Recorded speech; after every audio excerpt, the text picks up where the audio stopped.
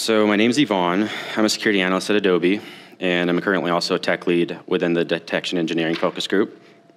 And today I'm going to be going over the presentation about detection engineering, just kind of breaking that down, looking over the life cycle, and then how to take an idea for detection or alert, and then take it into an action.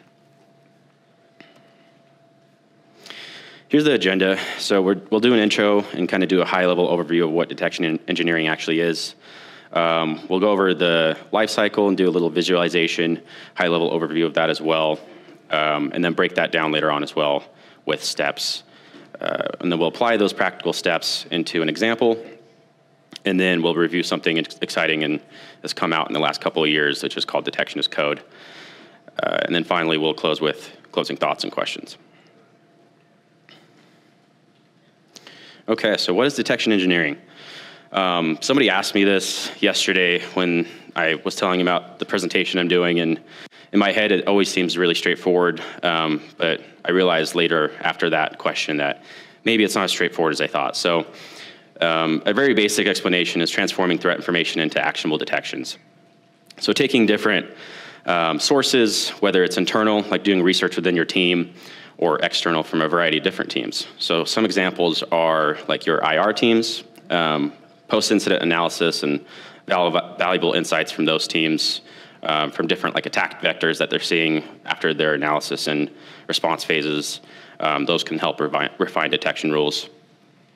The digital forensics teams, so during their analysis, if they have a compromised host and they're doing forensics on that host, they can find all sorts of different artifacts and things that can help in creating alerts. Threat hunting, this one's pretty straightforward. So when they're doing threat hunting on your environment, taking all sorts of different searches, those searches that they're performing and the results from those searches can also be used in building detections.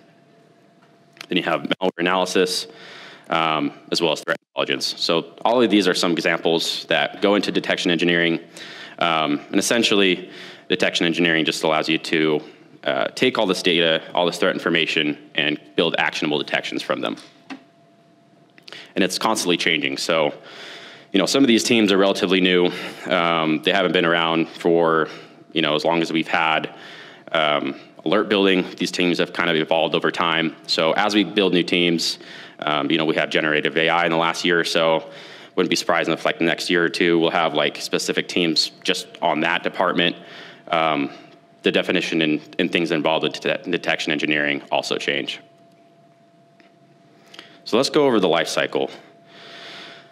This is by no means doctrine, and every team can do this in their own way. This is just kind of an example that I've seen similar across a few different teams as well as what we use.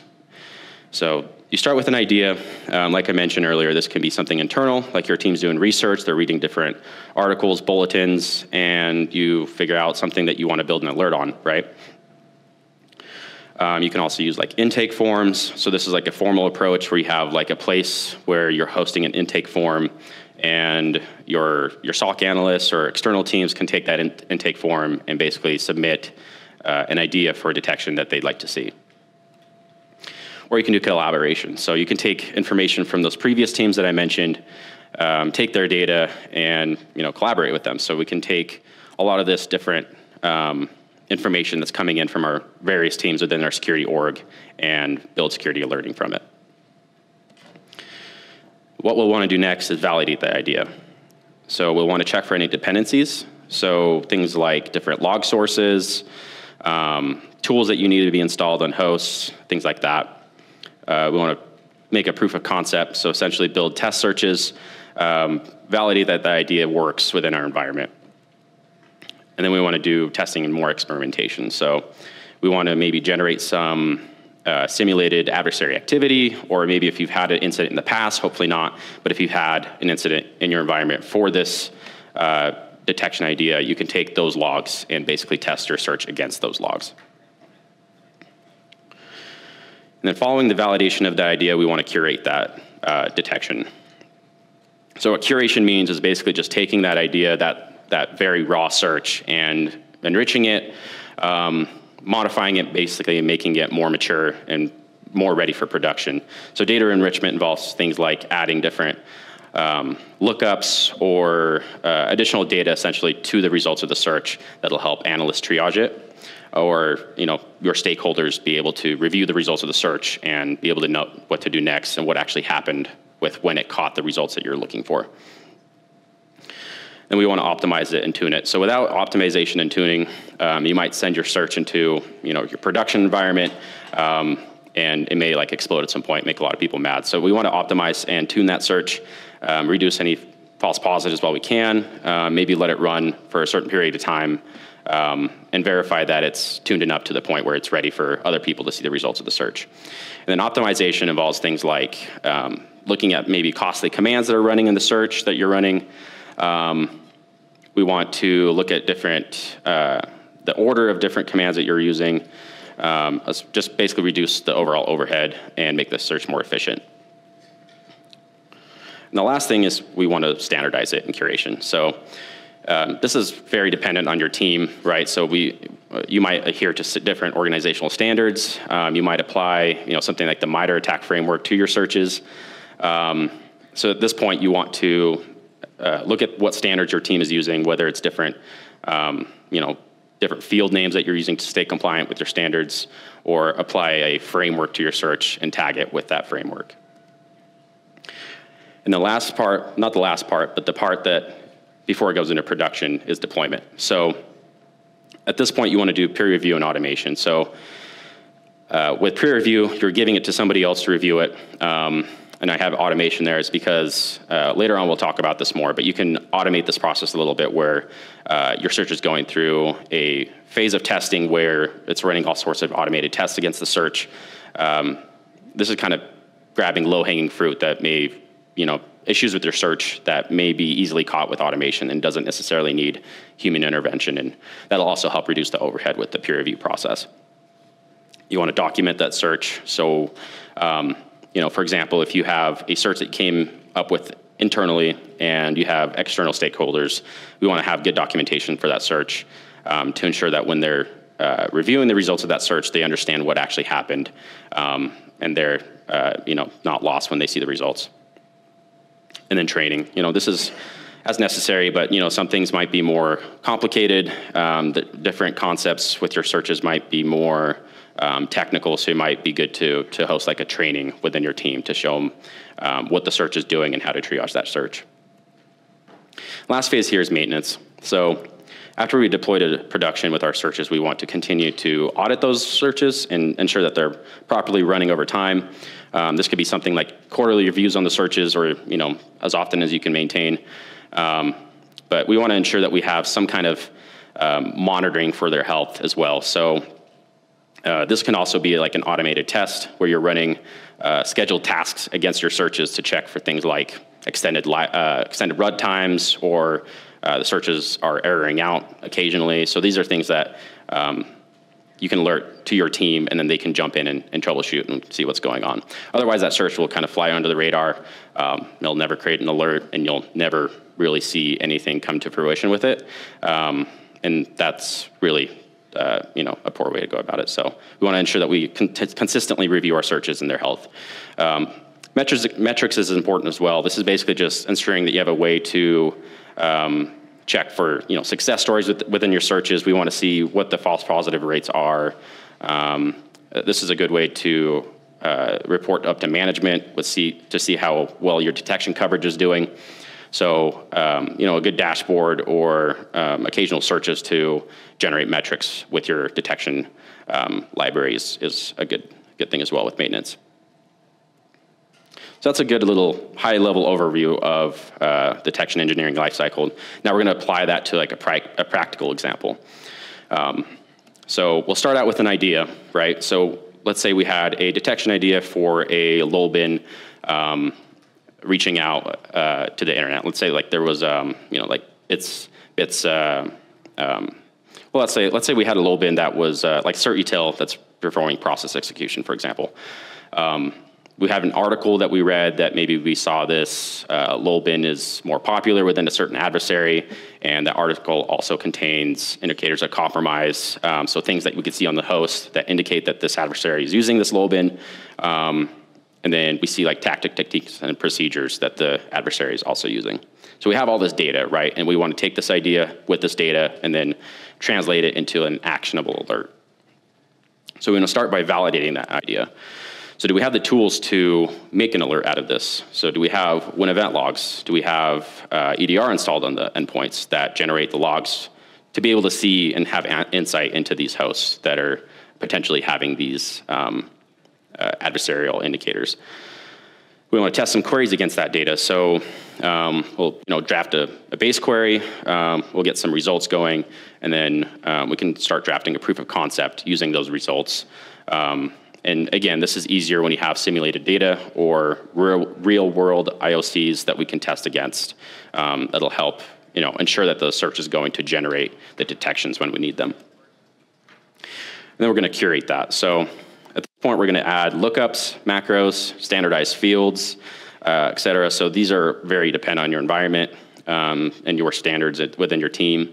We're going to optimize any costly operators. We're going to adjust the scheduling. So basically set up the search to get it prepped to be running on a schedule within our environment. And then we're going to tune. So again, we don't want to explode the queue. If you do have like a SOC, we want to ensure that they have higher fidelity searches and they're not just triaging a constant flow of noise. We want to make sure that those searches are high fidelity. And then we want to apply MITRE attacking. Again, this is an example of what this process look like. You might not use MITRE in your environment, but let's say you did. You want to apply where within that MITRE framework or within that attack chain, for example, that search falls under to see what coverage you have over time. And then we want to deploy that search. So we want to document, attach any necessary training, and send it to the QA process. So this is going to be like peer review or maybe some automation if you have that. And then following that QA process and a successful review, we deploy it to our environment. And then after it's deployed to our environment, along with all of our other library of searches, we want to continue to maintain those. So we're going to monitor them for issues. Like I mentioned earlier, we can have some kind of scheduled job that runs against our searches to see and catch any potential issues that are happening repeatedly. We want to include them in our metrics to report, different coverage, what our false positive, true positive rates are. And we want to maybe do like a periodic audit that covers all of our environment and see where we're standing as a whole. All right, so just to kind of summarize this and what detection engineering takes and then what is output from this process. So typically in the input, including with these, we have internal research that also generates different detection ideas, but all these different teams provide content that we can build off of. And then those also help contribute to the organization's security posture. So we take all that content, we apply detection engineering and this process to it, and then that is essentially refining, adjusting, and improving the inputs from these different teams.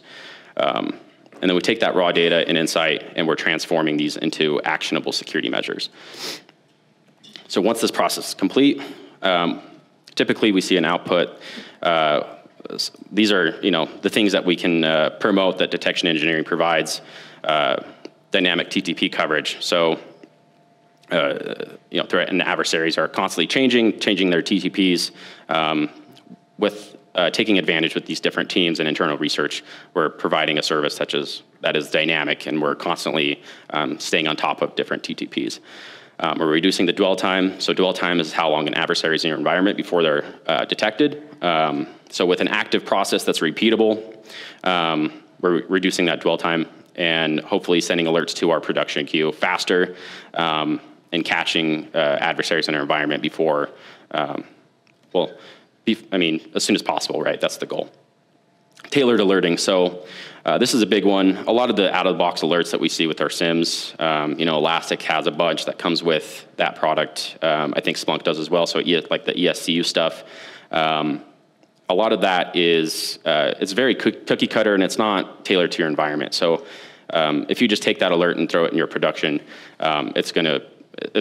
most of the time it's not going to work very well. It's either going to be very loud or noisy, or it's not going to catch anything at all. So by taking all of this data and running it through your actual logs in your environment. We're tailoring those alerts to fit better to what actually is seen within your logs.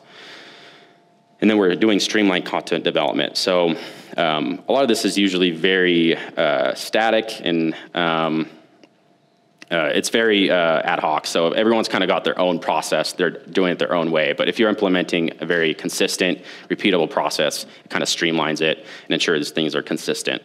And then really to summarize all of this, it's a force multiplier. So the overall benefit of detection engineering is enhancing and amplifying the efforts of all of these teams by taking the information that they output and building actionable alerting off of it. So hopefully that gives you a good overview of what detection engineering is and a good process to follow when you're building alerting. So detection as code is something that has been on the radar in the last like 2 to 3 years is where I've seen it. And it's very exciting, honestly. It's something that has piqued my interest to implement, and it's something that I'd want to share to help other people also maybe want to implement this into their environment. So basically what we're doing with detection as code is we're applying software development principles to the detection engineering process. So what that means is when you think about it, software engineers, when they're building a product, they're taking different modules, functions, bundles of code, and then that makes an overall application, right? So with detection engineering, how that compares is we're taking a variety of different searches, layered in different sections of like the attack chain, and we're bundling those together, and that together is our detection framework. That's our detection coverage for the organization. So when we want to apply the software development principles to it, we want to use the same tools and same methodology that software engineers use. So things like version control. So GitHub and GitLab, you can use those for a living storage place for your detection logic and components. So you're building your searches, and then you're saving them and storing them in things like GitHub. And that's going to provide version control, a way to keep track of who's making what change, being able to revert and see changes historically, things like that. A CI/CD pipeline. So CI/CD is continuous integration, continuous deployment. Essentially, it's a pipeline you can use to send your content development through a various series of automated tasks, like I mentioned earlier, to help save time and overhead from that manual review process. This is kind of, you can do what you will here. Some people may just implement a very manual process, but it's the world is your oyster at this point, because you can automate as much as you want. You can have a whole automated process for testing your search against like simulated adversarial activity, and then at the end of the pipeline, you'll know that for sure your search is working and it's ready to deploy to production without issues. And then you need a SIM, right? You need a product to run your searches on top of in a scheduled manner to search against your logs. So some examples are like Splunky-S, Graylog, Elastic Logarithm. There's a lot of different products. Panther Labs actually has a product that implements detection as code, I think, as a default, which is really interesting. So they're taking an approach where they're a SIM, but they're taking detection as code and applying that default onto the SIM. So really the summary here is detection as code provides various benefits. So we're wanting to ensure a few different things. We're wanting to do consistent work. So we want a repeatable process, just like that process I mentioned earlier. We want to ensure things are reliable, so we're doing the same process over and over again. Against the searches, we're ensuring that the researchers, when they're exiting the peer review process or that automated process, that they're reliable when they're in production. And sister with that, we have quality of the searches. So if we have an automated, repeatable process, the quality of the searches should also improve, because we're not doing things manually every time. We have as much of a standardized approach as possible. And then this also is going to make things more scalable. So if you've made an alert before, you know how much manual processes there are involved with that. There's different components within the search. There's different testing, like I mentioned earlier. If you can implement detection as code properly, in theory, it should make things a lot more scalable, so you can do more with less, right? You could do more engineering work instead of a lot of this more manual, just inputting values into fields on a GUI. And this is an example. So credit to, there's an RSA conference where the Splunk research team presented on detection as code. This is an example that they provided of what this process would look like with detection as code implemented. Here we can see that their initial step is committing that detection code to their repository. So that's going to be to your version control system. You're converting that detection then into a different format, which is typically something like YAML, or there's like Sigma rules are out there and pretty popular as well. But this is a format that's essentially used to organize the search in a structured manner. So it's just a structured data format. You can think of it similar to like JSON, where they have key value pairs. And this is going to make it so it's platform agnostic. So you can have a search that's in Splunk that's got all of its fields, and those same fields translate over to Panther Labs product, and you can use those same fields between the two platforms and push out the search to both without having to have proprietary fields in either. And then we're going to convert and test that search as well. So after we've converted it, we want to test it. We have that automated process with our CI/CD pipeline, and then once that's tested, we get a notification of the build outcome. And then finally, if the tests are successful, we deploy that rule into production. So some final thoughts. So the traditional approach versus detection as code and modern detection engineering. Historically, the process, and I kind of touched on this, it's very static. It's very cumbersome. So as things are evolving, we're trying to make more room for detection content development, but we still have limited amount of people on our teams, right? So we want to automate as much as possible. We want to streamline the process, make it more efficient. So these new concepts are helping that happen. Historically, we also have like siloed teams. So all these teams I mentioned in the first slide, your threat hunting, red team, threat intelligence, malware analysis, all these different teams, these different components of security, they've been siloed. You don't communicate very well with them, and they don't really give you their data output. So if you can create communication streams between these different teams, you'll see how much more data you can gather and how many more detection ideas you start generating. And then cross-team collaboration also allows for faster iteration and a more comprehensive coverage, because you're getting all these new detection ideas. They're going through this process. Eventually, you'll start seeing that you'll have a variety of different detections across the attack chain, and your library will start expanding exponentially. And then the influence of AI and machine learning. So this has been a big boom in the last year, as we've all seen. Over time, this is going to mature, and then we'll start seeing more and more application to security and detection engineering. So, eventually we'll start seeing ways to identify patterns and anomalies in vast data sets.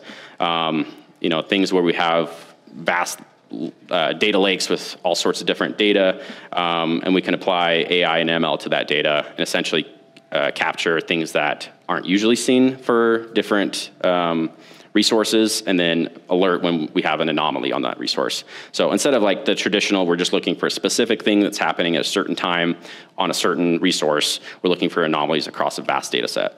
And that's made possible with AI and ML. And then eventually we'll also improve the curation process. We'll have smarter detections. It'll be awesome, to have a function with like, ChatGPT, OpenAI, any of these where we can apply their computing power and their processing power and be able to read our searches and our library to detect our issues rather than having to build these automation workflows to do that ourselves. So the AI and ML might do a better job, be a little bit smarter in detecting things that are, for example, optimization issues or issues with your search that you may have not caught with your own automation framework. All right, and that's all I had. At this point, we can ask questions. I think we got a couple minutes at least, so yeah. What would be your response to someone who says all this is redundant have like an EDR, XDR for a host, and a next-gen firewall for your network detections, that they already have their vast black box of detection? Yeah, that's a good question. We see like a lot of managed XDR, like things like that, where that's what he's saying. Like he can pull a bunch of this data into managed services, and then they can, in theory, they'll build alerting off of all these different sources.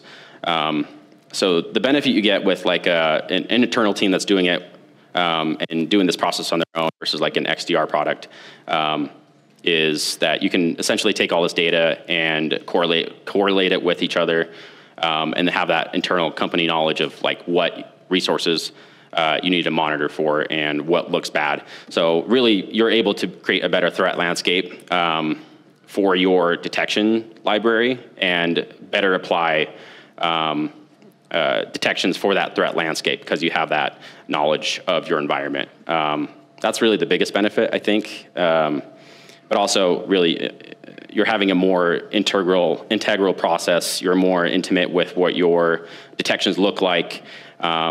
I think with a lot of the XDR stuff, it's like I mentioned earlier, it's a lot of the cookie cutter stuff. So what they produce may not be as optimized and work as well in different environments. Yep. So you mentioned like having to simulate data to validate detections. How do you kind of validate that you're actually simulating good data?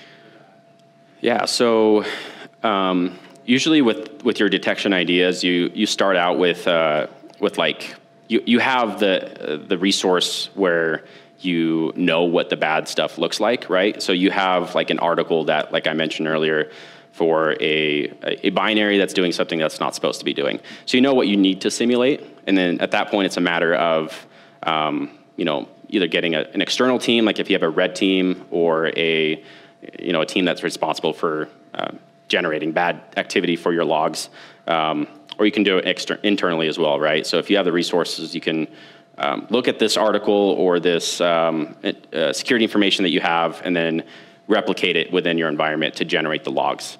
And then at that point, you have the logs, and then you could build a search, and you'll have these logs of that simulated adversarial activity to test against. But yeah, I mean, it'll require knowledge, right, of like how to simulate that activity. And I mean, that's a capability that's kind of necessary, I guess, to make sure and be sure that that you are properly emulating it, right? But if you don't know how to do it for sure, then it won't be, as reliable, I guess. So.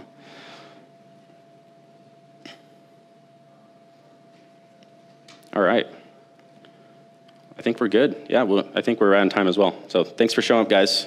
Appreciate it.